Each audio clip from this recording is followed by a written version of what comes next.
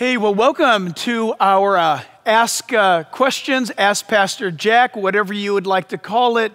It's something that you and I have been experiencing since the COVID shutdown, and as a ministry, we kind of doubled up all of our efforts on how we could reach you and your family better and more often. And so this entire time, this actual quarter of the year, my goodness, think of it, where as a church we have mobilized and we have flexed and changed with the demands of bringing the Word of God to you in all kinds of ways, not only with our youth ministry and children's ministries, but of course with Q&A and with Happening Now, where Don Stewart and I would get together with you, or some other types of presentations. And this came out of it. This time of Q&A is something that someone had out there, the idea of, hey, we'd like to ask some questions. And so that's what we're going to do tonight. I think this might be, if my memory serves me right, this might be our third time together where it's just you and I. But we will enjoy ourselves together and as a church family. All of this is regarding you and I being disciples of the Lord Jesus Christ. And in fact, it's so great to see that happening again physically here at church, where the Lord, as you well know, I would think, that back in April 26th, God made it so clear to me. He gave me May 31st so crystal clear. I think I told you before, but I wrote it down on a Sharpie pen right on my laptop, right into the skin of my laptop, as it were, because it was so profound. And as we prayed and fasted and sought the Lord and headed in that direction, it was awesome to obey Him and follow Him, because God never leads you astray. God never changes His mind. He never changes direction. He's the same yesterday, today, and forever. And that's exactly how He communicates to us. And so when we take the time to listen, God speaks. And so we encourage you that in your community, wherever you might be, pray for the spiritual leadership of your community. It's vitally important that the church get back to doing what God's called it to do. And let's be honest, everybody, the world is never going to call the church to do what it's supposed to do. A lot of people are messed up in their logic right now, thinking that the church has got to get permission from the world to do its business for God. That's one of the most prevalent lies of Satan today, right now, is that, for example, and this shouldn't surprise any of us, the issue of marriage and what is the definition of marriage. Well, the world told us what it is, not God. Don't listen to God anymore. And you churches, you don't know anything. And don't bother us with your silly Bible. No, we're going to tell you what the definition of marriage is now. And then the world comes along and says, nope, this is what we think is the best thing to do, is that a woman should have a right to choose even up to the birth of the baby. And then if she chooses that baby or selects that baby to die, that baby is to die. Don't bother us, ministry, church, Bible people, with that kind of stuff, because we're going to tell you what life is and its value. And so now the world, and I hope people can see this, the world comes along and takes advantage. Satan comes along, takes advantage of situations and says, oh, listen, the church now needs to listen to the carnal, the godless entities of our nation or of our state for the church to do what it's to do. We'll tell you when and how. And I hope people are waking up to the realization of the demonic plot that really is all about. If you know church history, if you've studied it, and if you've looked at recent church history, World War II era, for example, with Adolf Hitler in the Lutheran Church, and then what spread to the other denominations throughout Europe, what Satan did through politics. Look, Satan doesn't have a pulpit. Satan uses the realm of politics to manipulate people. And so it's exactly what's happening today. And thank God, we know our Lord Jesus Christ. We know what the Bible says. And so we're sticking to that. So it's always safe to be with people or with the people of God and with God rather than the people of this world in opinion. because opinion will lead you astray every time. So listen, I've stalled long enough. Before we get into the questions tonight, we want to remind you that you can always stay in touch with us. You can go to YouTube and type in Jack Hibbs, or I think it's Real Life with Jack Hibbs at YouTube, something like that. And you can go there and do us a great favor. It really helps us a lot if you simply subscribe. Just subscribe. Click the button, subscribe. And that is a great encouragement. If any of you want to encourage me, that's how you would do it from afar, is click subscribe. You can certainly be on my Facebook page, where many of you are viewing this right now, Facebook Live, at Pastor Jack or realjackhibbs.com or .org or whatever it is at Facebook. And then, of course, the church's website, which is now Facebook streaming to you or live streaming to you as well. There's various platforms. We encourage you to stay in touch with us. And so with that, we are going to go to, I'm going to be looking up at a screen that's just above the camera. So that's why I'm looking up, if you're wondering why. This is Joe in Oklahoma. So Joe, are you there? Can I hear you? Listen, if you can hear me, Joe, can you ask me your question? Yes. First, I want to say I appreciate your courage and your boldness for stand up in these chaotic times we have. You're kind. Yeah, Joe, you pray. All right, my question is... You pray and I'll stand. Yes. Pardon?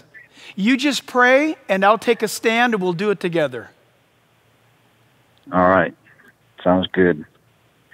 All right, my question is, do you think that because of the Ezekiel 38 war, the nations around Israel will be so scared after the victory that they'll be willing to let Israel do whatever she wants, including building the temple?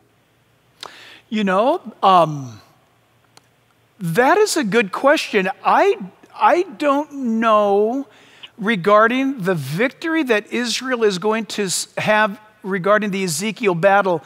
Is that going to let, because of fear, the other nations surrounding? Is that going to be the reason, Joe, that they allow the temple to rebuild? How about this, Joe? It's possibly this. We know from Ezekiel 38 that there appears to be no reference to the temple existing at all. It doesn't mean it doesn't, but it doesn't mean it does. There's no reference, Joe, to the temple existing in chapter 38. However, a lot of great scholars, and when I say great scholars, I'm talking about some of the ones that have gone way before us, Dr. John Wolverine, Dr. Harry Ironside, Clarence Larkin, Dwight Pentecost, some of those excellent scholars, they actually put this forward, Joe, and this is a really good way to entertain that question of yours. What do we do know? We know that Russia, with its surrounding coalition of a handful of nations, mind you, this is not Armageddon. Ezekiel 38 is a different battle. This is a handful of nations. They're all Muslim, and they come against Israel. But the Bible says, Joe, in Ezekiel 38, that when God intervenes, Israel's going to know that God did it. Now, that's a tremendous statement. What does that mean? Does that mean all of Israel? Does it mean some begin to wake up? I personally believe that the remnant will begin to wake up, that God has helped us, maybe a spiritual awakening. Having said that, the Ezekiel battle is debated, you know, Joe. Could it happen at any moment? Right. Or does it have to happen, right before the tribulation period? Why do people speculate? Because Israel will not be at peace as long as its neighbors are coming against it. The Ezekiel battle takes care of those neighbors, but it also might open up the door, Joe, for the Antichrist to come in and sign a peace treaty basically saying, okay, we don't want that to ever happen again, do we? So sign this peace treaty with your neighbors so that they never act up like that again. And by the way, you can go ahead and rebuild your temple. The reason why I put that forward to you, Joe, is because Syria, remember, Syria is not mentioned in those nations. I think Syria, Damascus specifically, I think Damascus is going to be obliterated somehow, some way before Ezekiel 38. But you ask a very, very smart question. Could it be that Israel feels so secure and so strong after the Ezekiel battle that their neighbors say, go ahead and build your temple.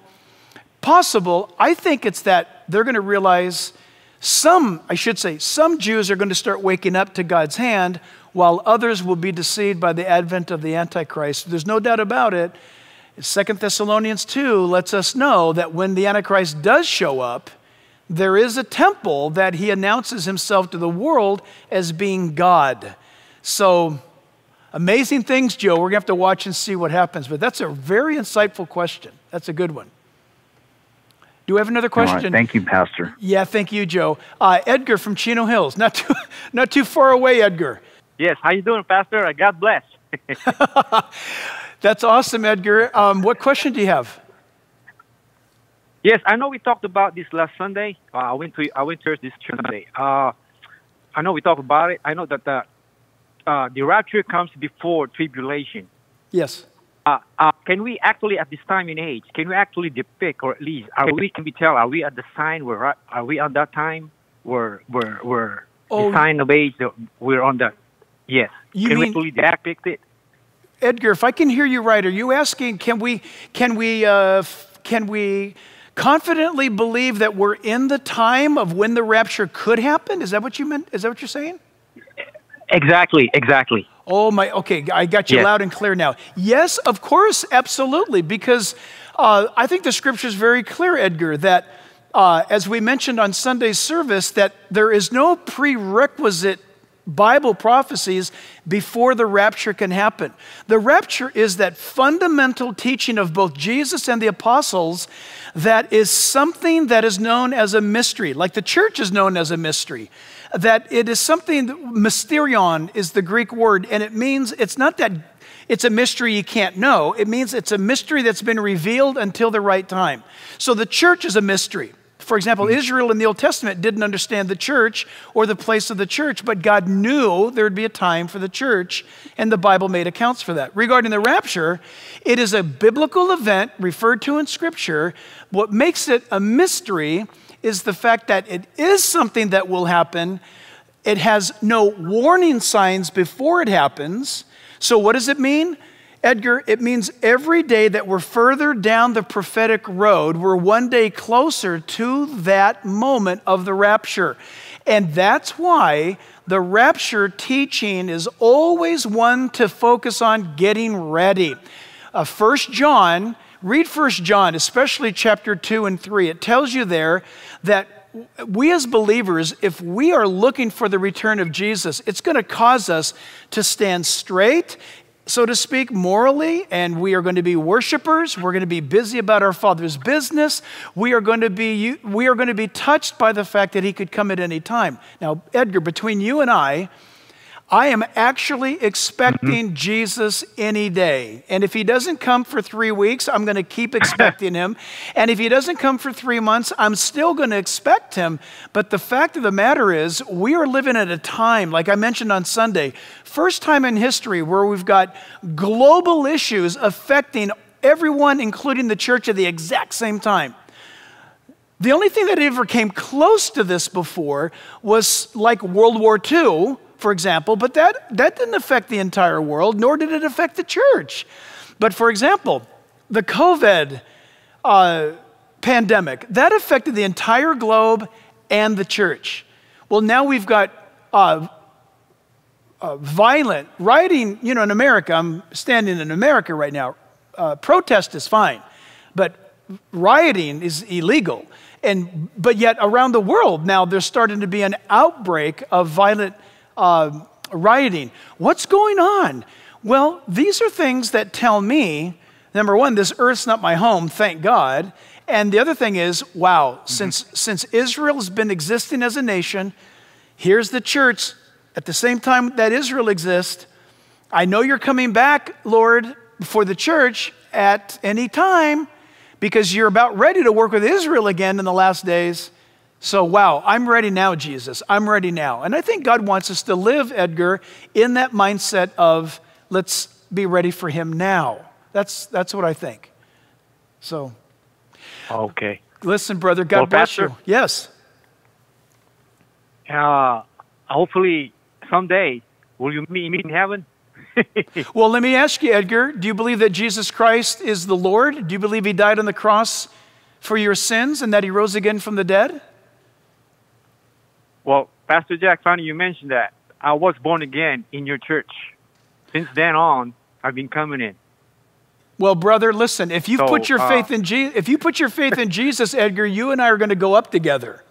And we'll have an awesome time in heaven together. All right. Well, hopefully I'll meet you there sometime. Well, hey, listen. Thank you, Pastor Jack. I'll definitely see you in heaven. All right, brother. We'll see you. Okay. Thank you. Thank you. This is Ashley from Hawaii. Ashley, are you there? Yes, I am. Thank you. Hi, Ashley. What's your question? Yes, thank you so much for everything. Okay, so my question is this. I previously had believed in the rapture to happen pre-trib.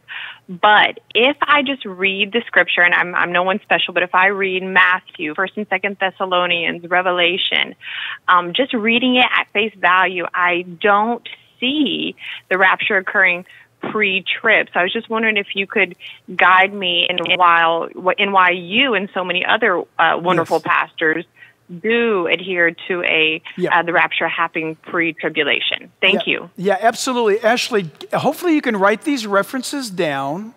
If not, I'm sure if not, you can go back and review this broadcast. I'm sure you can. So, Ashley, you mentioned the Gospels, specifically Matthew. You mentioned Revelation, and you mentioned some of the epistles, and you mentioned them in the scenario where you don't see a pre-tribulation rapture. So here's what I want you to write down. Ask yourself this. Ask yourself this question. What is the tribulation period for? What's it for? Okay, you want to ask yourself that. So find out what's it for. Okay, how does the Bible describe the tribulation period? Okay, you want to ask yourself those questions. And you want to ask yourself the question is anything exempt from the tribulation period? In other words, mark this down now. In 1 Thessalonians chapter 1, 2, 3, 4, and 5, there is literally a specific reference in each of the chapters to the church of Thessalonica that God has predetermined, destined, programmed, announced that the church will not see the wrath of God, that it has escaped the wrath that's coming. And that's exactly the word that it uses in Scripture. 5 chapters, 5 promises in 1 Thessalonians chapters 1 through 5. What I want you to do, because I don't want you to change your mind because I say anything to you. I want you to change your mind because God is speaking to you. So look up the word wrath. Look it up and see what it means. This is one of the most wonderful things, Ashley, for you to look at. What does the word wrath mean? Okay, so you go do that. And then you mentioned Matthew. And I think, did you mean Matthew 24 maybe? Yes. Perfect. Get ready to write this down. Here's a shocker. Ready? Matthew 24, yes. Luke 21, Mark 13 has nothing to do at all with Gentiles. Sorry, I'm choking on something. Those chapters have nothing to do with the church. And I'm going to try to provoke you to, to think something now. If you read Matthew 24, you're going to be reading along, by the way, Luke 21 and Mark 13, the same thing, Ashley. So as you're reading, so you got Matthew, you got Mark, and you got Luke's picture of the same teaching of Jesus, okay? So you've got things like this. When Jesus said, when you see the abomination of desolation spoken of by Daniel the prophet, standing in the place where it should not, come down from your housetop. Ashley, do you live on top of your house? No. No. Keep reading. And when you come down from your house, don't go take anything, run. And if you're in the field plowing, don't even go back to get your jacket, run. And he gives you this breakdown. And then he says right there in the middle, and pray that your escape, that when you run, it's not on a Sabbath day or in the snow, Jerusalem. It snows in Jerusalem every year. Read that in Matthew, Luke, and Mark. He says, pray that it's not on a winter day. Pray that it's not on the Sabbath. Leave so fast. Don't even go into your house to get your jacket. Listen, Ashley, ask yourself these questions. Where are they going? Where did he tell them to go?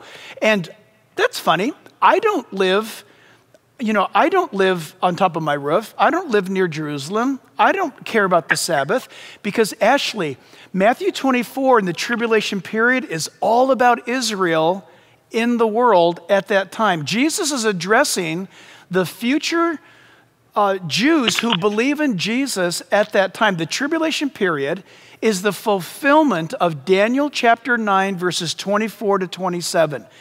God owes Israel 7 years of specific focus that he's promised to them back in Daniel 9.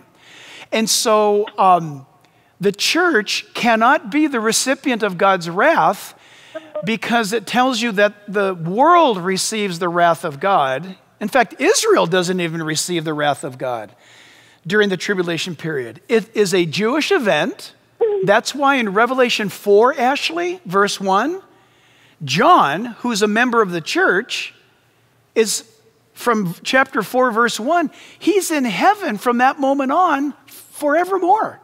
John's not telling you what's happening on earth where he's at on earth. He's not on earth. John is not saying, oh my goodness, and the church was destroyed at the midpoint of the tribulation or at this point, the church was crushed and Christians were killed. He doesn't say that. The church is seen, Ashley, in Revelation 4, Revelation 2, 3, and represented in chapter 4, verse 1, and then it's never seen again, Ashley, except in Revelation 19 in heaven. It's up there. You got to ask yourself this question. How did she get there? How did the church get to heaven like that? When did that happen? John chapter 14, verses 1, 2, and 3 tells you, and so does 1 Thessalonians 4, 13 through 18. So it's a fundamental understanding of this, Ashley. Wrath is God's indignation, God's punishment brought down against a Christ-rejecting world during the 7-year tribulation period.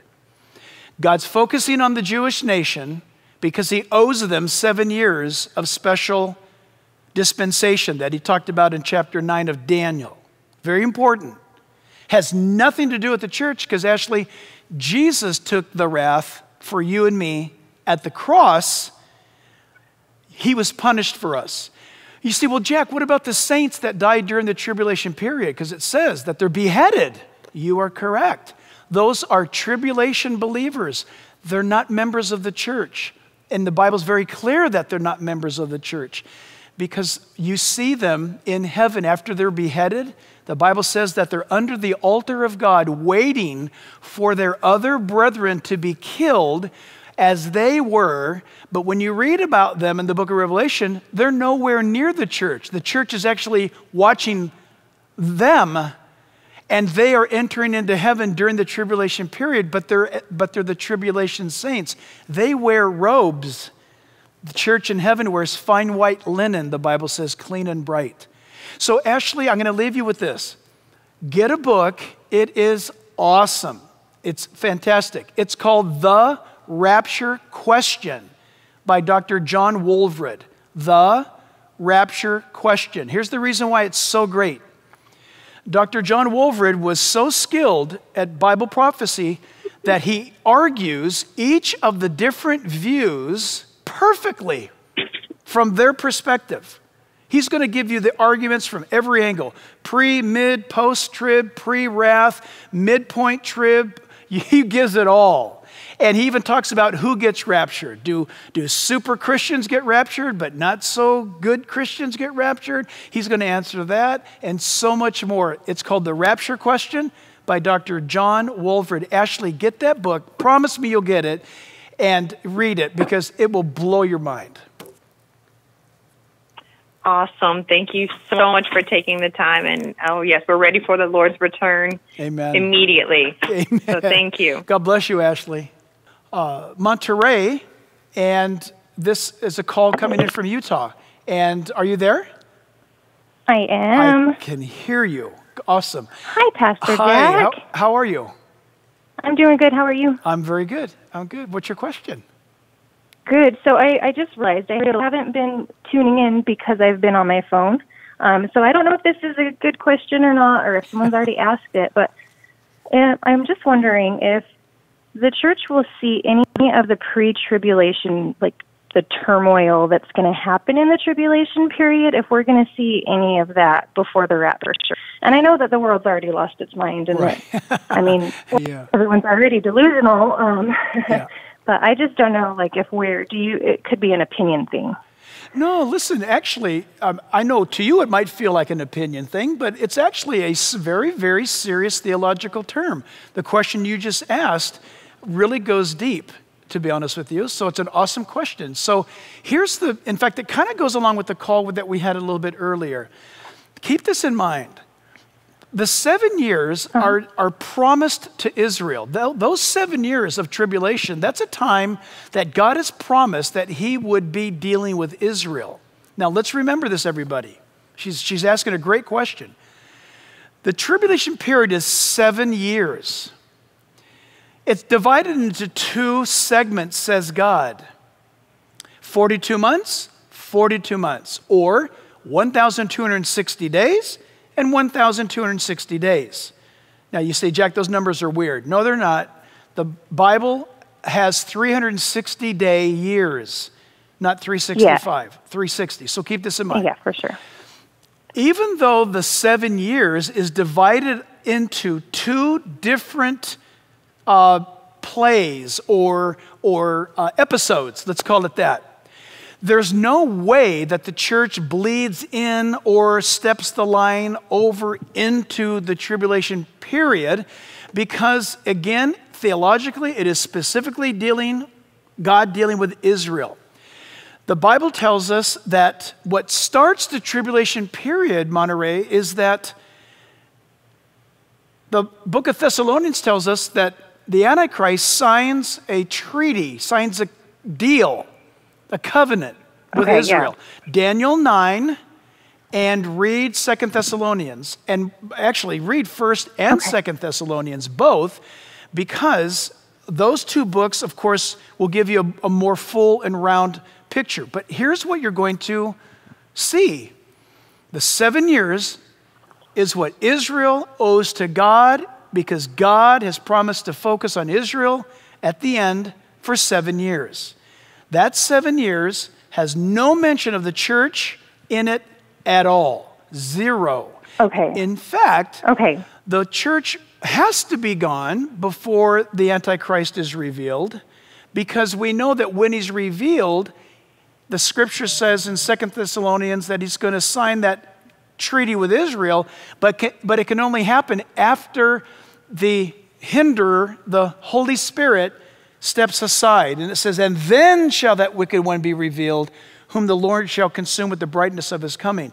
And I believe that's a clear reference to the Holy Spirit yielding up the church to Christ in the atmosphere. The Holy Spirit steps aside and evil is released like we've never seen before. And in that, the Bible says that Antichrist is revealed. He's going to come into the world, and the church is the actual entity right now that the Holy Spirit is using to hold back evil. Imagine, Monterey, if the church, the evil that we're seeing right now, you said something to the effect that the church has gone mad, or the world has gone mad, the world has gone crazy. Can you imagine? This is nothing. This is nothing. Oh, and that's my thing. Is like it's getting so crazy already. I just don't know how far it's going to get before the rapture. I mean, would you say this strong delusion has already hit a good portion of the world? No, gosh, no. Because listen, it's very clear. Again, you go back to 2 Thessalonians. The strong delusion cannot happen until the church is removed. And then the scripture says, then God will send those who refuse to believe. He will send those who refuse to believe strong delusion so that they will believe the lie. And the lie is that which is going to come from the Antichrist. You'll be out of here before that strong delusion hits. But I got to tell you, Monterey, I'm with you. When I look around and I see all of a sudden in the last 5 months what people are thinking, how they're thinking. I have never. I felt so detached from the close people in my life than I do now. It's mind-boggling. Listen, I want you to, I know that hurts, and I got that. I see it too. But know this, everything's starting to be shaken right now.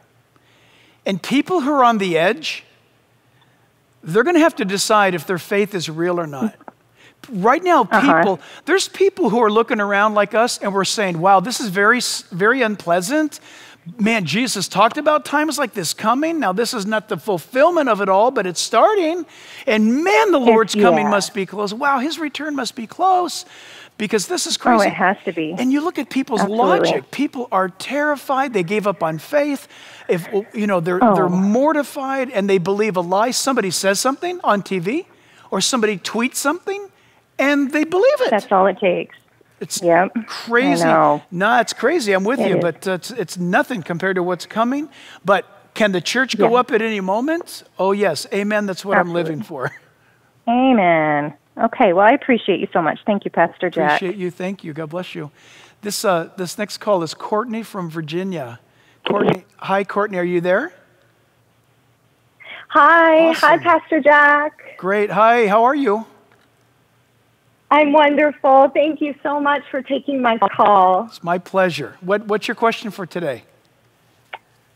My question is, as I've been thinking about what's going on in the United States right now, my prayer is that the United States is a sheep nation. That's what I've been praying, that God would, that we would be a sheep nation when Jesus comes back to judge the nations during the tribulation, that we took care of the Jews in some way. And then he reminded me of Ezekiel 38:13. And I just wondered about the Sheba Dedan and the young lions of Tarshish, if that is indeed indicator that that's the United States. Would that possibly be an indicator that we might be a sheep nation if we're looking at the Bible? I know we can't be dogmatic about it, but that's what the Holy Spirit reminded me of that verse. Yeah. So that's a really great question. Number one, what I want you to be careful about, Ezekiel 38 battle. Ezekiel 38 battle is not Armageddon. It's not the same.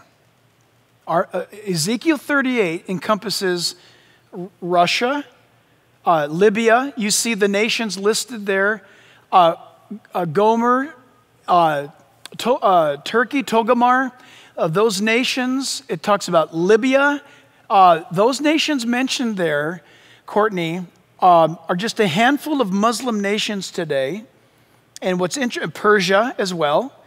So when you talk about the second coming of Jesus, right? Because you talked about sheep nations. Did I hear you correctly?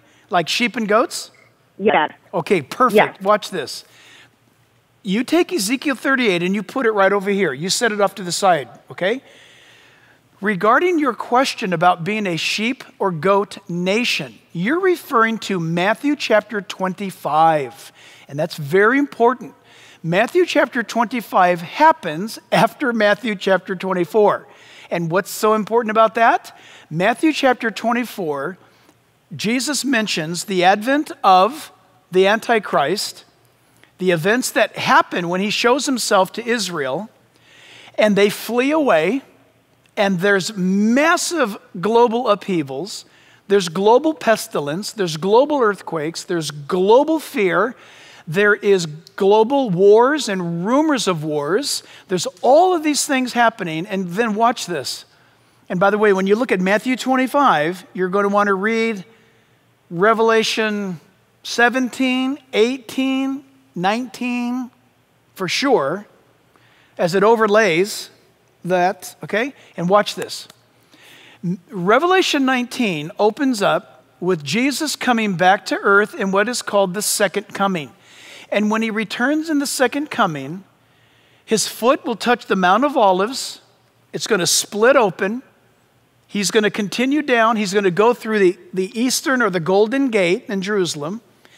He has to. The Bible says so. And then he's going to sit upon the throne of David. And this is what you're referring to. And he's going to judge the nations of the world. Courtney, don't forget this. Write this down. He's going to sit on David's throne. This is awesome because Jesus has never sat on David's throne before. He has to sit on the throne of David, which is in Jerusalem. Jesus is on a throne now in heaven, but it's not David's throne. David's throne's on earth. Jesus has to sit on the throne of David in Jerusalem. And watch this. Go read Daniel chapter 12. Why? It's going to tell you that when he comes back, he's going to set up his kingdom. And it tells you that he's going to judge the nations. Now back to Matthew 25. He's going to separate the nations, that is the nations during the tribulation period, the people of the nations. It's not just a nation. I'm going to make this up right now. It's not just Canada that he's going to deal with. He's going to deal with an individual nation, the Gentile. How did the Gentile treat the Jews during the tribulation period? At the time of Christ's second coming, he's going to put an end to the horrific antics of that last few moments. Remember what he said? If he didn't return, there would be no flesh left on earth. Wow. He's going to stop it all. He's going to destroy the Antichrist and the false prophet, and he's going to cast them and Satan into the lake of fire, and he's going to establish his throne. That judgment period, he's going to separate the nations, the sheep from the goats. And that will be Gentile nations being judged as sheep if they were kind to Israel. You can read it in Matthew 24, because their reward is that they get to live into the millennial kingdom. They get to live into the restored earth and the restored environment that Jesus establishes on his father's throne, David. The goats are taken away and thrown, what we think we believe, sounds like anyway, from Ezekiel and Isaiah and the book of Revelation. It looks like they are cast over to Gehenna, the valley of Hinnom, or the valley of Gehenna. And that is the southwestern tip of Mount Moriah in Jerusalem today. And that is the place where Judas, for example, hung himself. It's the place where no Jews will go because it's believed to be cursed. It's a reference of hell during ancient times. They called it Hades itself because it was so bad. So Ezekiel battle, that's one thing. I think the Ezekiel battle could happen at any time, but the second coming cannot happen until the battle of Armageddon plays out, and Jesus in Revelation 19 interrupts that. So really insightful question, Courtney. That's a great question. So God bless you. That's a great question. My goodness. So David from Florida. My goodness, I love all these questions coming in from all over the states. David, are you there? Yeah. What question do you have? Okay, my question is Matthew 16:19. I will give you the keys of the kingdom of heaven, and whatever you bind on earth shall be bound in heaven, and whatever you loose on earth shall be loosed in heaven. Right. I just don't understand that. Well, first of all, let's address the issue of the keys. First of all, remember, before Jesus ascended to heaven, he announced to Peter that he had the keys. Remember, Peter had the keys. Yes. Yes. Okay, and then that's been that's been the church age, and Peter has had the keys. The beautiful thing about that is when the book of Revelation was revealed, given to John in the year 95 AD, Peter doesn't have the keys anymore. The Bible tells us in the 7 letters to the 7 churches that Jesus holds the keys. So I don't know if Peter fell over a rock and tripped and lost the keys or what, but Jesus has got them now. But getting back to the question, though, of loosening and binding, this is what we understand, David, what that means. It's the authority of a believer, a follower of Jesus Christ. We walk in that authority of the Holy Spirit. The Holy Spirit resides in us, And that authority is native to the Christian. Let me tell you what I mean by that. It's that authority that allows you and I, David, as believers, to witness to somebody, for example. If we share Christ with somebody and they say, nope, I don't want him, I don't want anything to do with him, leave me alone, we have the authority to say to them, then, my dear friend, I'm sorry to say to you that you still live in sin. The judgment of God is still upon you, and it will be that way unless you repent and follow Jesus. The Bible tells us in the same token, David, that if somebody says, I repent of my sin and I put my faith in Jesus Christ, then the 1 John tells us that we have the authority to say to them, then you are loosed from your sins. You're made new in Christ, and you've become a new creation. God bless you. All things have passed away. Behold, all things have become new. God bless you, brother. I'll see you in heaven. That's the authority of the believer. So, when it comes to loosening and binding, what does it mean? It means, for example, if I am praying something in accordance to the will of God, or if I'm doing something that's in accordance with the will of God, then the authority of heaven supports the action that I'm taking. Why? It's not mine, it's his. And the same thing is true when it talks about when we bind or loose. We are bringing the authority of God into something to where we are taking this for the kingdom of God. His word is clear on this, and we wage war against the enemy that way. It has nothing to do, David, with us claiming, I'm loosening, I'm loosening $1 million to myself, so bring the $1 million, God. No. It doesn't, and I bind, I bind this because, God promised me a Ferrari, and no. It's standing in the authority of God's word, living your life in that authority that's biblically based, where you have that commissioning from the Holy Spirit in your life. I wish more believers recognize the authority that God has given us. Great. Yeah, I thank you so much, Pastor Jack. You are doing such a wonderful job, and we love you. Oh. We love your church, and we just hope to get there someday. But the next time we have a conference, I always see you on whatever's going on. Yeah. When you're at a conference. But thank you so much. God bless you. Thank you, David. Please pray for us. Thank you. Okay, this is great. We have Phyllis from Ontario, Canada. So, Phyllis from Ontario, Canada, are you there? Hi, Pastor. Hi, how are you, Phyllis? I'm fine, thank you. I hope you and your family are well. Yes, we're well. Thank you so much. What questions do you have? Good. Yeah. Well, okay. Because of all the chaos and lawlessness today, can Satan and his demons put thoughts in our head, or put thoughts in people, or move things around, or, I don't know. I know that they can't be everywhere at once. Thank God, right? This is true. Satan right? Satan is a created being. He's limited. He's not omnipresent. He's not omnipotent. He's not omniscient. He doesn't know everything. He's not all-powerful. He's not everywhere. That's why he has a demon legion. He's got a group of demonic spirits that do his bidding. We know that there's fallen angels that do his bidding. So her question, it's a great question. And I think, Phyllis, a lot of people are asking this question. What's going on in the world, and is Satan behind it? Number one, Satan can shoot thoughts into your head. Absolutely. The Bible tells us, for example, in 1 Corinthians, that you and I need to bring every thought under the captivity of Christ. So a thought enters our mind, we start to wrestle with it, we need to rebuke that thought and just give it to Jesus. Okay, no matter what it is. Listen, if it goes against the Word of God, you grab that thought and you say, this doesn't align with God's Word, I'm not going to entertain that thought in my life, and I'm going to throw it over to the Lord. That's not for me. It's not for me to deal with. Now, number one, Phyllis, you got to know the Bible before you can do that.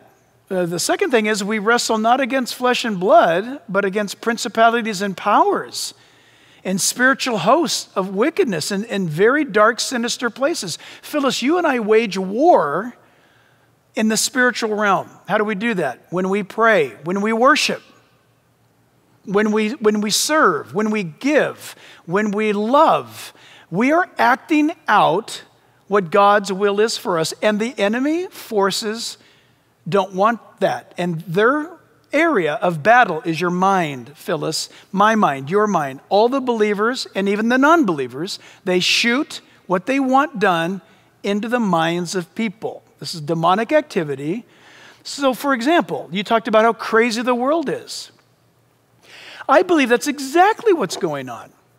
I believe by the level of fear that's in the world, I believe how sad this is. I believe that people who were once strong and they followed God unwaveringly, now they're timid, scared, frightened, losing courage. They don't know what to do because they're hearing voices. I don't mean they're hearing voices. They're listening to things that are being said by people they don't even know perhaps. What's happening? The enemy is sowing thoughts into people's minds, and no one's exempt from this. But we as believers know how to destroy those thoughts with the Word of God. See, the world out there right now doesn't have the Word. So Satan is shooting thoughts into the culture all around the world right now to think a certain way, to do a certain thing, and they don't have any way of refuting him. To them, it's a lying, it's such a convincing lie. But to the believer, you go, wait a minute, that's not right. And how do you know it's not right? Because the Word of God has taught you that, and so you fight. So, yeah, Phyllis, this is a bizarre time. I think we're seeing demonic activity starting to manifest itself in the world around us. And fear, remember, confusion, fear, intimidation, lying, all of these things are indicators of satanic fingerprints in the mix. So I hope that helps. We're going to take a call from Paul and Chino, so just down the road to my right. So Paul, are you there? Yes, this is Paul. Hi, Paul. Yes. Hi, Pastor Jack. This is Paul from Chino. Excellent. God bless you. God bless you, Paul. What question do you have? Yeah, thank you. Yeah, it's kind of a loaded question, but it has to do with 1 Thessalonians chapter 4, verse 16. For the believer, we wait for that blessed hope and the appearing of our great God and Savior, the Lord Jesus Christ. Amen. But it's a loaded question, but I've heard you say before, tell me the bad news first. Yes. And so it's kind of both. And so for the believer, we're going to be up in heaven, of course. So I guess my question would be, if you could give us an snapshot picture to the audience of what it would be like in heaven immediately right after the rapture, and then of course the utter catastrophe that the earth is here, with the unbelievers that don't go up. I think of a surgeon who's not at the operating table no more, or a pilot who's no longer in the cockpit. And so right. There's a tremendous amount of disaster that I think that'll happen immediately. So my question is a snapshot of immediately right after the rapture here on earth and then us in heaven. Wow. Well, it's an awesome question. And you know, Paul, that I can only speculate on most of it. But let's go with what we know for sure first, okay? What we know for sure first, and absolutely, is that the Bible says to be absent from this physical body is to be present with the Lord. Now, that means the moment a believer dies, they open their eyes and they're with Jesus. But before we describe that, the rapture interrupts that. It doesn't contradict that verse, it interrupts that verse. You see, what do you mean? Well, right now, when we die, the believer goes straight to Jesus, but we have your funeral and we put you in the ground and we wait for the resurrection or the rapture of the church. The church will be raptured, the dead in Christ will rise. So we want to be very clear about that. If you die today, you go immediately with the Lord. If the rapture happens today, you don't die, you go immediately to be with the Lord. It's a wonderful bonus, right? So what happens? Wow. Well, on earth, I would assume, I sure hope so, that there's going to be a whole lot of people raptured, that it is somehow, now watch this, you got to play this out because we speculate, that it's somehow what, noticeable? That these people are missing? How's that going to be explained away? People are going to be missing, and people are going to put two and two together, and they're going to say, well, it's funny, these people that are missing, they all had Bibles in their houses. Or these people all had Christian stickers on their cars or skateboards. I don't know. But what's the connection? Why is it Christians they're gone? What happened here? Or the Christians are raptured, and instantly there's a demonic delusion, or what if? At the same time the rapture happens, a moment afterwards, what if the explanation, Paul, is that the world says, oh my goodness, you know what? We saw a bunch of UFOs, and it was very strange. There was this weird light in the air and whatever, who knows what, and oh, that's what must have happened to all these people. I don't know. We don't know. But somehow the world is going to be duped, but not only that, there could be devastating things that follow. For example, imagine in the United States right now, in our government, I know several born-again believers in the president's cabinet. Imagine if they're gone. Imagine, for example, if what Vice President Mike Pence says is true, that there are more Bible studies and prayer meetings taking place right now in this administration than any other time in recorded American history. What if they're all raptured? Where does that leave America? I don't know. What about those airplanes or cars on the roadway like the movie Left Behind portrayed? I don't know. Let's leave that alone because the Bible doesn't say. You mentioned heaven. What's the opening moments going to be like? The only thing I can say from Scripture is based on these few events, and maybe you'll want to look at them. Number one, Book of Acts, chapter 7. Stephen is stoned to death, right? They kill him, but as he's dying, he sees heaven opened, and he sees Jesus standing. He stands up to welcome Stephen into heaven. And Stephen mentions the glory of God. I see the glory of God. So we're going to see glory.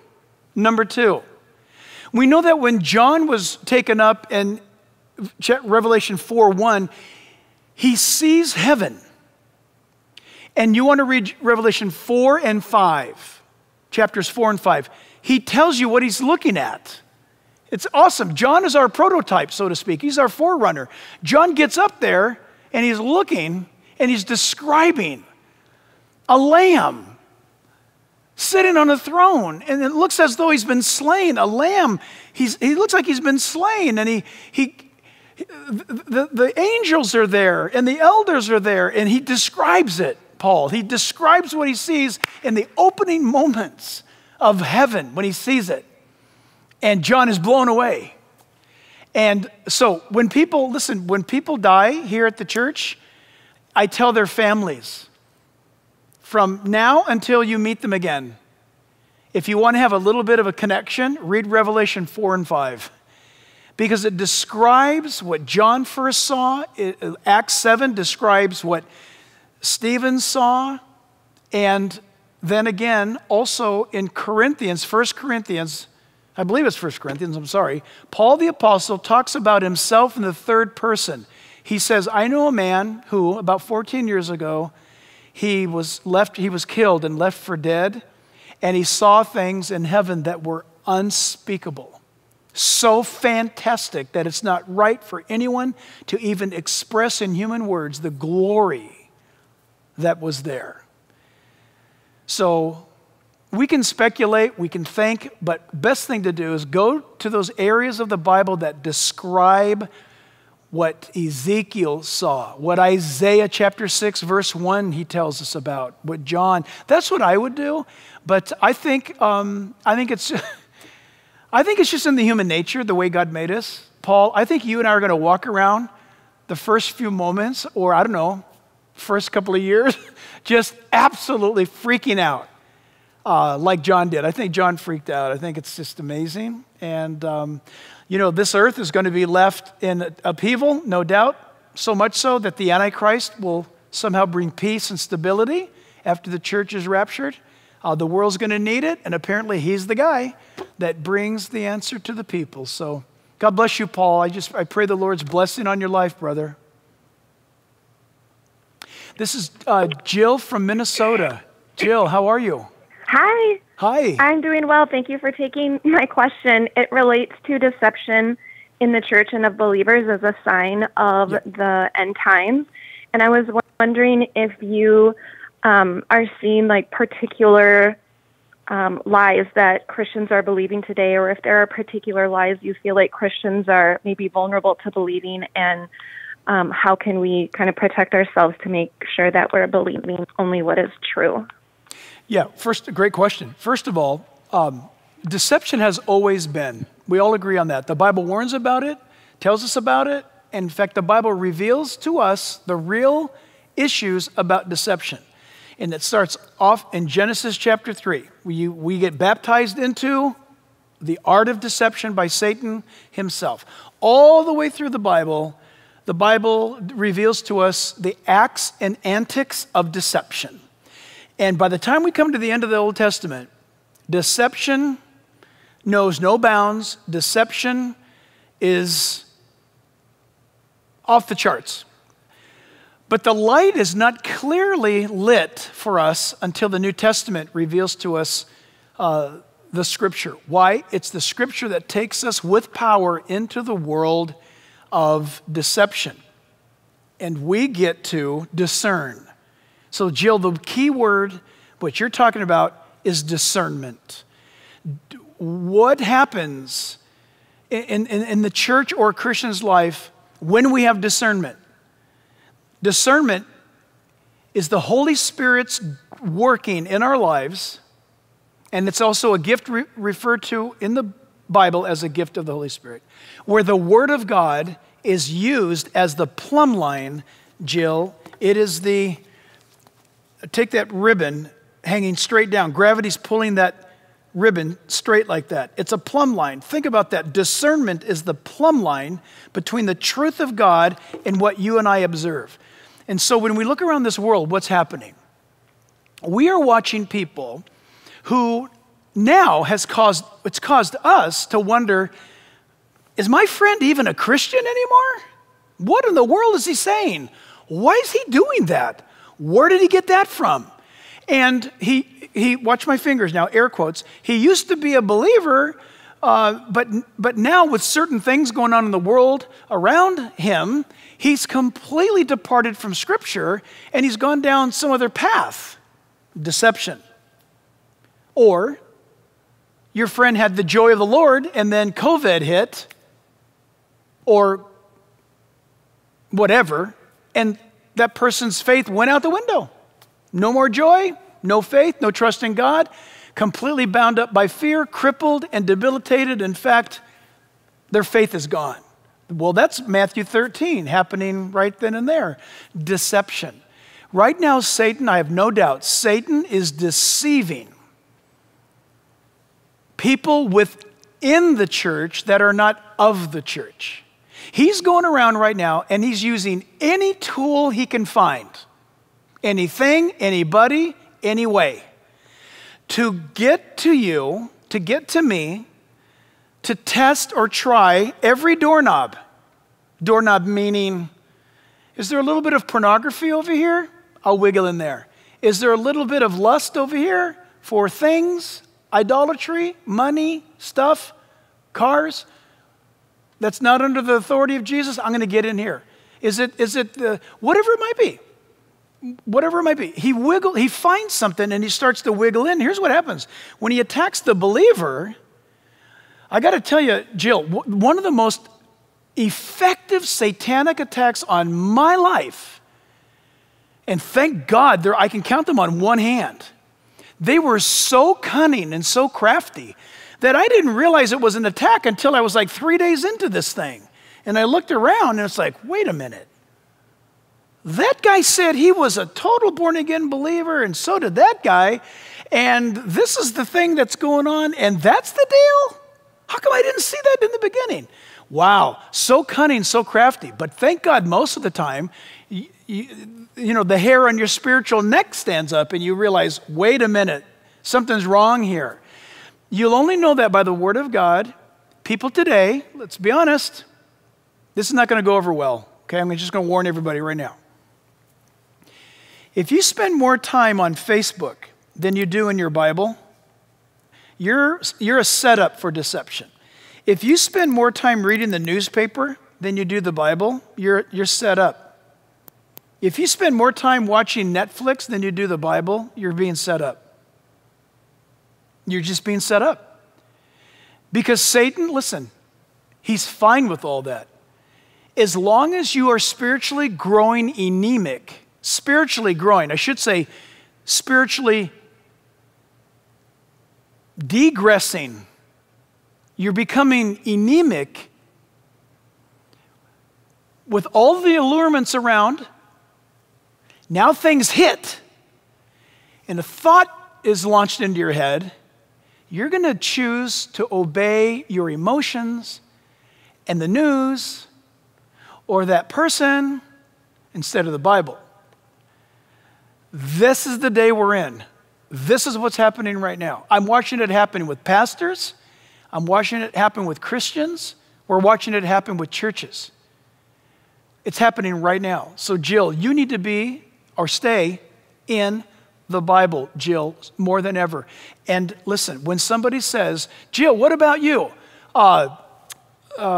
Scrambled or poached? Scrambled or fried? Say to them, hang on a minute. I'm a Christian. Let me find out. I'll get back to you. There's no rush. You can get back to them. What does God say? Not what the Pope says, not what Jack says, no, Bible. Jill, stay in the Bible, get your answer from the Bible, and look, you're not going to be popular, but you're going to be right. And so that's what I would encourage. Deception's everywhere, and it's increasing fast, for sure. So Summer is in Texas. Summer, are you there? Hi, Summer, this is Jack. Hello, hi. Hi, how are you? I'm good, how are you? I'm very good. What's your question today? Well, first of all, so you dedicated me when I was 2 weeks old, when the church was still in the warehouse, and I'm 18 now. Oh my goodness, I feel very old right now. That's amazing. So, yeah, you were in the warehouse building. Yep. My goodness. I don't remember it, but yeah. Wow, I'm honored to hear that. That is so great to hear, Summer. So listen, when did you move to Texas? We moved here about 15 years ago. Oh, wow, okay. Wow. Okay, very good. Well, Summer, what's your question? And I'm honored, by the way, to have been able to dedicate you. That's a great thing to hear. So in Revelations, it says that certain believers will stay behind after the rapture to document the tribulation and the return of Jesus and be observers to it. So I would like to know, how are they chosen, and what are the odds that it's going to be me? Okay, let me ask you, Summer, where did you hear that? Show me exactly what you're talking about, where some believers go and some believers don't go. Where do you see that? Well, I had just read in, I don't remember when, I'll have to look up the verse, but just in Revelations it said that some would stay behind and be observers to the return of Christ. Not exactly. The only thing that I can tell you, the book of Revelation, by the way, remember, chapter 1 reveals who Jesus Christ is. Chapter 1, okay? Mm-hmm. Chapter 2 and 3 is Jesus speaking to the 7 letters to the 7 churches, and maybe that's what you're kind of talking about, where to the letter, and go read the letter to the church at Philadelphia, for example. Jesus' letter to the church at Philadelphia, that's Philadelphia, Turkey today, in Turkey, not Pennsylvania, Turkey. So Jesus writes, and he tells them that because you've kept my word and you've not denied my name, I will keep you from the hour that's going to come upon the entire world to try those who live on the earth. That is a promise that the church, not just the Philadelphia church, but the church of every true believer. So right now, Summer, if Jesus came back tonight for the church, every born-again believer would go up. Everyone who's born again, whoever has the Holy Spirit living in them, go up tonight. That happens. So God doesn't leave. There's nowhere in Scripture where it says that he leaves part of his church behind. What he does say in the 7 letters to the 7 churches, and maybe this is what you're thinking about. He does say to one of the churches, if you don't repent, I'm going to throw you into great tribulation. That's true. He's talking to people who are in the church, but they're not believers. They're religious, but they're not born again. In fact, the church at Laodicea, when you read the 7 letters of the 7 churches, the last one, Summer, is the church at Laodicea, and it's an unsaved church. Jesus isn't even in it. He's trying to get into it, but they call themselves a church, and they don't even belong to him. Is that crazy? It's absolutely amazing. Yeah. So here's what you want to remember. If you're a born-again believer, that means, Summer, if you believe Jesus died on the cross for your sins, that Summer cannot save herself. You cannot be good enough, Summer. You can't give enough money. You can't give enough time. You can't give enough service. There's nothing that Summer or Jack can do to save ourselves because it's impossible.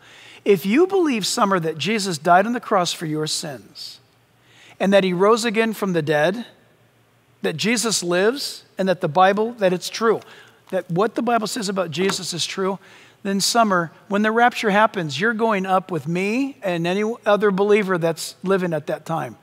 You will go up because the Holy Spirit in you has to present you to Jesus when Jesus comes in the atmosphere. Are you familiar with 1 Thessalonians 4? Can't say I am. Okay, I want you to read that when we hang up. Read 1 Thessalonians 4, okay? And read John 14, verses 1, 2, and 3. And I want you to put those two together and read them, okay? If you're looking for Jesus, if you trust Jesus, you're going up. You will not be left behind, okay? That's very clear. Okay. Okay, so hopefully I'll see you soon. Thank you. Okay, bye-bye, Summer. Yes. Bye-bye. Cindy and Covina. Cindy, are you there? Hi, Pastor Jack. Hi, how are you? Doing wonderful. Thank you. Thank you so much for taking my question. I'll go ahead and just get right to it. Sure. I'm wondering, what will happen to the people that heard the gospel, maybe even grew up in the church, they heard about the rapture, they know about the Lord, but they just never surrendered their lives to the Lord Jesus before the rapture? Yeah. Will they have an opportunity during the tribulation, or are they lost forever? Can those people become tribulation saints, or will the tribulation saints be people that had never heard the gospel before? Yeah, great question, Cindy. I have to give you this disclaimer. Okay, I'm going to give you an answer that is just kind of uniquely my answer. I'm going to confess that right now. I hope I'm wrong. I'm not joking.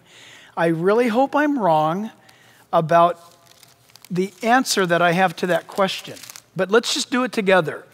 If you have a Bible there, that will be great. If not, we'll read it, or I'll read it for you. But 2 Thessalonians chapter 2. 2 Thessalonians chapter 2, and here's the deal. Some pastors will teach you and say to you, yep, you can evangelize to somebody all you want. If they don't accept Christ, don't worry, because after the rapture happens, they'll probably wake up and believe you finally, and they'll realize that you weren't goofing around, and then they'll believe. A lot of people say that. I hope that's true. It's kind of weird, though. If it's true, then why evangelize at all? I mean, why make the big deal about it if everybody gets a second chance after the rapture? Is there more to it than that? Well, if you look at 2 Thessalonians 2, that's 2 Thessalonians chapter 2, it says there, now, brethren, concerning the coming of our Lord Jesus Christ and our gathering together to him, we ask you not to be soon shaken in mind or troubled, either by spirit, word, or letter, as if from us as though the day of Christ had already come. Let no one deceive you by any means, for that day will not come unless the falling away comes first. And the man of sin is revealed, the son of perdition, who opposes and exalts himself above all that is called God, or that is worshipped, so that he sits as God in the temple of God, that would be Jerusalem, showing himself that he is God. Do you not remember when I was with you, I told you these things? And now you know what is restraining, that he may do so until he's taken out of the way. Okay? And then he goes on to say that the deception is going to come because of the Antichrist that is going to be revealed. So watch this. You've got the rapture. People are waiting. The church goes up. And then 2 Thessalonians 2, verse 10 begins to tell you that the Antichrist is revealed. Watch what happens. And with all unrighteous deception among those who are perishing. Why? Why are they perishing? Because they did not receive the love of the truth that they might be saved. For this reason, God will send them. Notice, God sends it to them. What's their judgment? They had a chance to believe. They didn't believe. It says here, verse 11, for this reason, God will send them strong delusion that they should believe the lie. It's not a lie. It's a specific lie that's coming. It's not here yet. It's coming. And it clearly, according to the Bible, it's a lie that comes after the rapture. It says in verse 12 that they all may be condemned who did not believe the truth but had pleasure in unrighteousness. So I've got to tell you, my view is this, and it's rare, and I hope I'm wrong. But if I take the word as I see it, there are those walking around today, right now, Cindy, that they know the Bible, they've heard the gospel, they haven't been able to refute it, but they don't believe it. They might even go to church, but it hasn't changed their life. They may be, listen, they may be believers, but they're not followers of Jesus.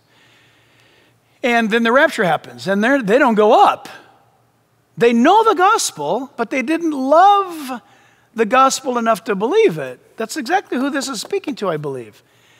So when they say, or when you would think that they would say, oh my goodness, I was wrong, I'm going to believe it now, I'm going to believe it now. I don't think so. It seems to me that God will judge them with delusion because they didn't believe the love of the truth when they had a chance. So I know that's a terrifying view. I do not like it. I hope I'm wrong, but I struggle because to me it's crystal clear. I just don't like what it says, to be honest with you, Cindy. So all the more reason we need to tell everybody we know about Jesus. But Cindy, please remember this. You and I are supposed to tell people. We can't change people. We can't make them believe. We can only give them the word. And that's all we're called to do. And their decision is their decision. And they'll have to answer to God for that decision. So, yeah, I know it's a strong answer to a deep question you asked. So, God bless you, Cindy. Jared is calling from Lake Tahoe. Beautiful, beautiful Lake Tahoe, California is absolutely spectacular, especially I would think on a day like this. So, Jared, how are you? I'm doing great. Thank you. Good. Yeah, and thank you for doing this. Thanks for calling, or else I wouldn't be doing this. So keep it up. Yeah. What question do you have? So anyway, my question is in regards to Revelations 17, 18, 19, when it talks about the mystery Babylon or the great whore of Babylon. And it talks about the city and all her idolatries and all her luxuries and ultimately her doom, where it says, woe, great city, you mighty city of Babylon, in 1 hour your doom has come. And then it talks about all the merchants of the earth mourning over her and the loss of their ability to trade their cargoes and all their luxury items. So I guess I was wondering if you had any insight into what those particular verses are talking about, especially when you look at today's nations and different political entities, and or if it's all just speculation. Yeah. Okay, first of all, before we go any further, I want to commend to you a tremendous, exhaustive work that you're going to want to have. And that book is called The Prophecy Knowledge Handbook. The Prophecy Knowledge Handbook by Dr. John, by Dr. John Wolvred,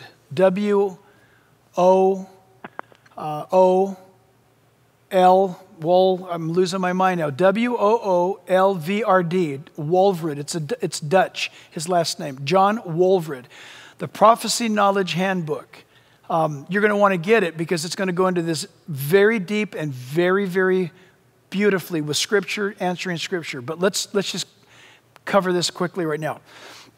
If you look carefully, Jared, Revelation chapter 17 starts out with what is referred to. In fact, if you look at the first, if you look at the entire chapter, actually, but specifically the first 7 verses, it deals with a religious aspect of what is Babylon. And that's an awesome thing. And I got to tell you, I did a study on this. It's a pretty exhaustive study. You can get it at our jackhibbs.com or something you can click on.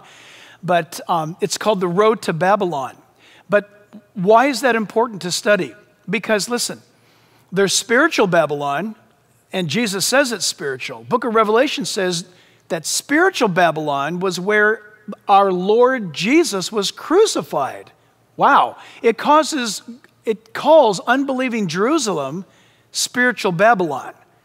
But we also know this, that Babylon literally existed. It was a real massive global empire, and it reached its zenith under, of course, its greatest leader of all time, and that would have been Nebuchadnezzar. So it's an actual geographical place, and it's situated there off the Euphrates River, but right now it's like no man's land. It's like barren. So what's going to happen? Well, number one, Revelation 17, when you read it, it deals with the spiritual nature of Babylon.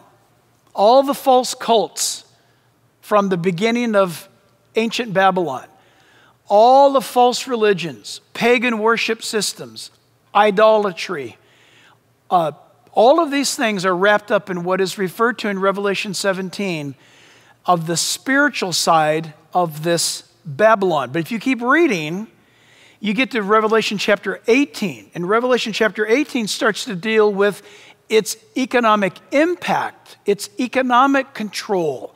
So there's a spirit that answers to Babylon, the spiritual antiquity or history. Then there's the commercial Babylon. And when you read it, let's be honest, if you read it, it sounds like you're reading about New York City or something. I mean, it sounds like something like in America. But when you read it, it's definitely telling us that in the future, I believe way after the church is gone, I believe this is after the rapture, part of the Antichrist efforts to swoon the world will be the fact that he actually is going to rebuild the ancient area of Babylon. It's going to happen very quick. I think he's going to do it.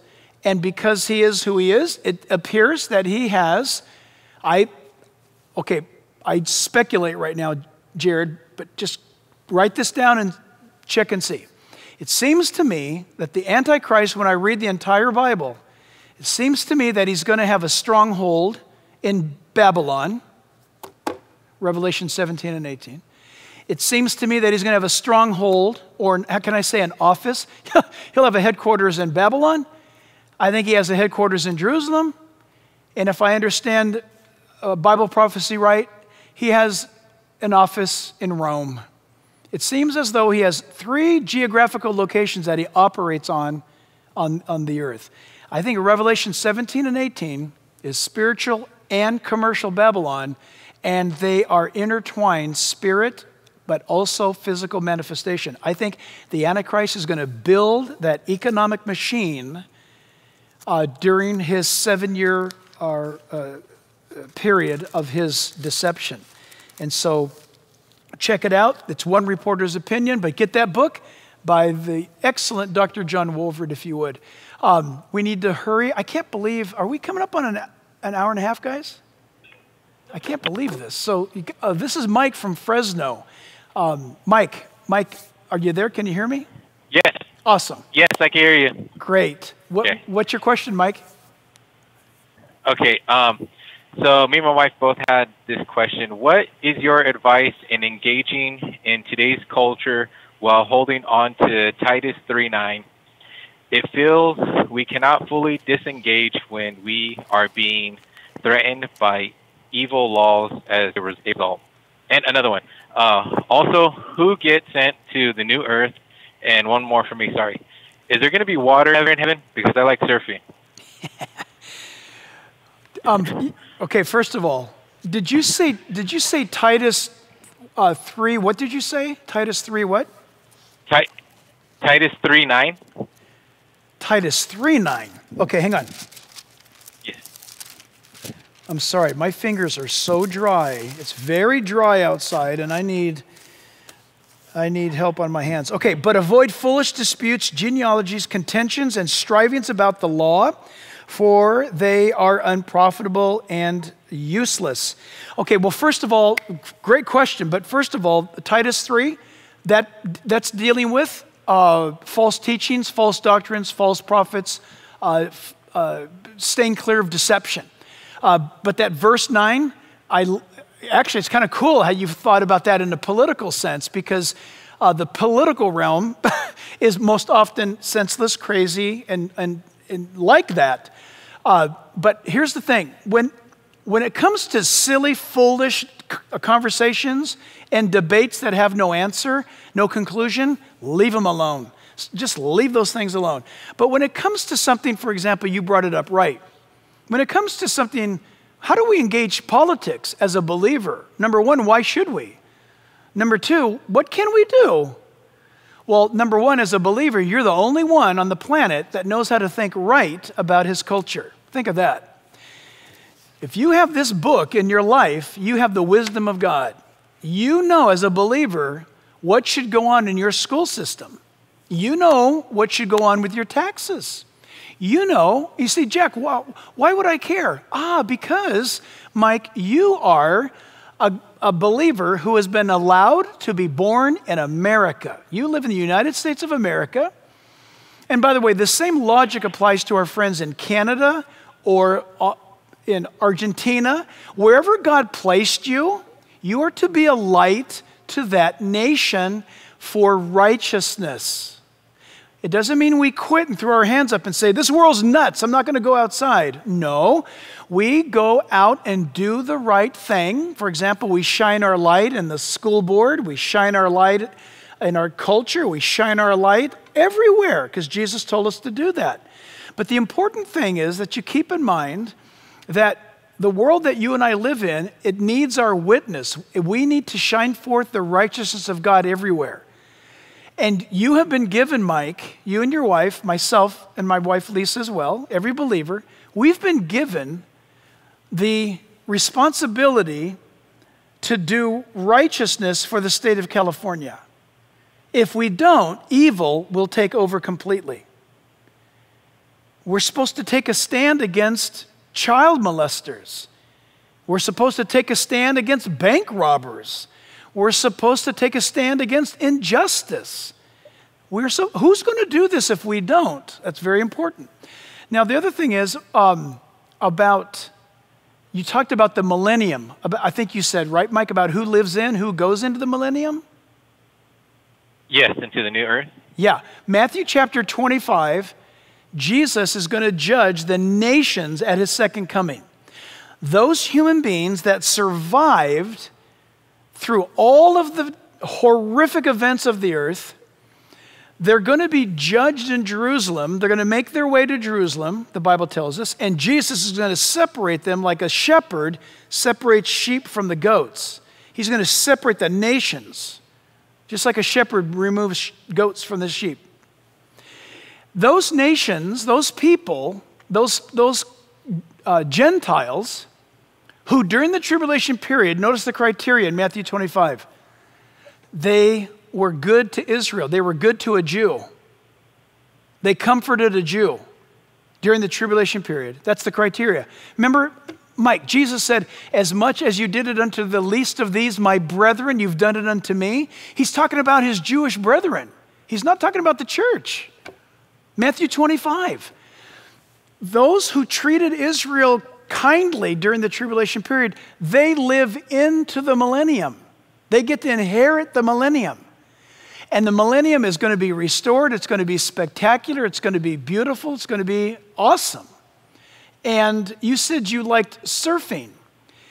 Well, I know this, that Yeah. there's definitely water in the millennium, and for that matter, there's water in eternity, because after the millennium, there's a new heaven and a new earth, and there's water. But the Bible does tell us that in the new creation, there's no ocean. I don't know why. Look, I love the ocean. I love the sea, like you do. I love it. It's in my blood. So when I first read that in the Bible, I was very disappointed and I didn't want to go there. But I promise you, whatever God has for us, it's going to be somehow, without an ocean, you are somehow probably going to enjoy some form of surfing, even if it's on a cloud. I don't know how it's going to happen. Heaven is absolutely going to be, I don't think you and I will be in heaven, Mike, and we're going to say, oh man, this place would be great if we just had a beach. We will not be disappointed. I don't know what's coming, but it's going to be amazing. Somehow for you and I, brother, God's going to give us a really cool experience that will be better than surfing. So, amen. God bless you, brother. Bless you. Thank you. Thank you. Okay, Sarah from West Covina. Sarah, are you there from West Covina? Yes. Hi, Pastor Jack. Hi, Sarah. What's your question today? My question is, how do we lovingly respond to our brothers and sisters who say that Christians should not get involved in politics, particularly those that blame, that say that John the Baptist found himself in hot water because he got involved in politics? Well, John the Baptist got himself involved in politics, wasn't even in his mind. John the Baptist rebuked. That's a great, I love your question. John the Baptist rebuked a politician. And do you remember why? John the Baptist rebuked a politician who was conducting himself in a lewd manner regarding Solomon and her daughter's dance. So listen, if somebody tells you, John the Baptist got involved in politics and he got his head cut off, that's not what happened. John the Baptist got his head cut off because he called somebody who was in power a hypocrite, and so John got his head cut off. Okay, but here's the deal. Let me ask you, allow me, Sarah, just to play something out with you, okay? So you're going to be my guinea pig for a second. Okay, so Jack and Sarah were Christians, and we know that God wants us, according to the Bible, God wants us to live a quiet and peaceable life. He wants us to live a quiet and peaceable life, it says. He wants us to live a life that is productive. He wants us to live a life that we not only make money, but we actually give money to people, because that's how tithing works. And he told us that we need to help other people. So we have our jobs, and Jesus even alluded to the fact that people have homes, that a man came and knocked on the door of someone's house in the middle of the night, and the man wanted bread. And so we got all this stuff going on. And then we have a system like we do in America. And we have a representative form of government. That's how you and I live, Sarah. We have mayors, we have city council, we have county personnel, we have governors and presidents and all that stuff, okay? So that's the system you and I live in. God gave us this system. Okay, so do you agree with me as a believer that God gave us our government? 100%. Yeah, and he's given, let's be honest, he's given governments to every nation on earth. Good, bad, or ugly, they're the governments that God has given. You and I are blessed because he gave us a good one. So here's the deal. So if politician A is known to be a liar, he's been caught in lies, and he's got a pretty shady past, and he wants to make sure that Sarah and Jack, they give tax money to abort babies, so vote for this guy, versus candidate B. Politician B is a guy that's or a woman. Let's just pick, the other guy was a guy, so let's have a woman. So she has a husband and kids, she's got her own business, she's a woman of integrity, she's pro-life, and she states her case. And you look at them, Sarah, you look at them. Now, God's giving you the ability to choose one or the other, right? In this republic.